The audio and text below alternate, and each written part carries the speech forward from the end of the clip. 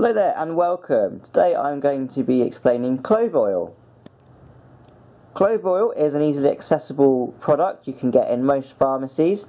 It is used for anaesthetizing a fish, or if you use a high enough dose it can actually euthanize an ill fish.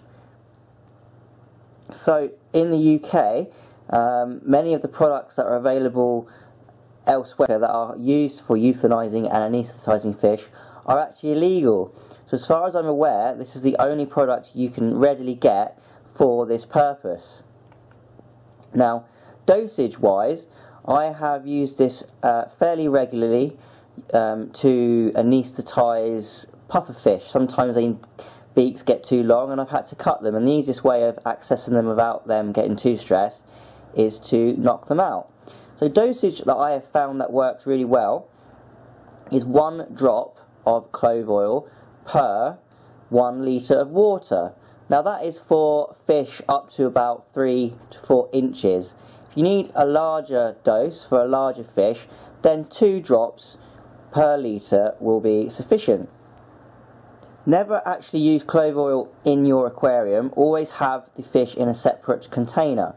Now, to add clove oil to the container containing the fish that you want to anaesthetize, you will first need to mix clove oil separately. Because it's an oil, it needs to be mixed in warm water first to create an emulsion. This can then be put into the container with the fish in. After adding the clove oil to the container, the fish will start to slow down in its breathing. It will also tend to roll over.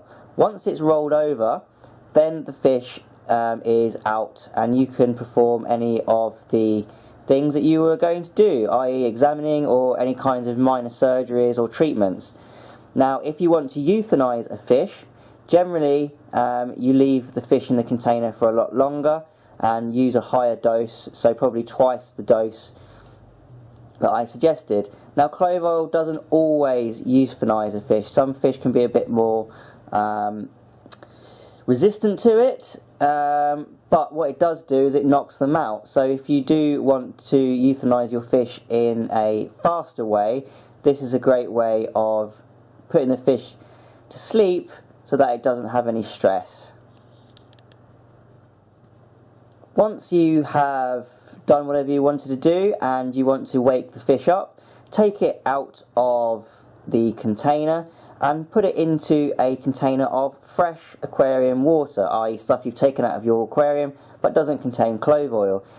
It will need to have a good flow in there as well, so a separate filter pump. Now, fish recover very, very quickly from clove oil, and within a minute or so, even up to 5 minutes if it's a larger fish, it will roll back onto its normal way up and be happy and basically won't really know what's just happened to it. So, good luck in your use of clove oil. Thank you for watching and happy fish keeping!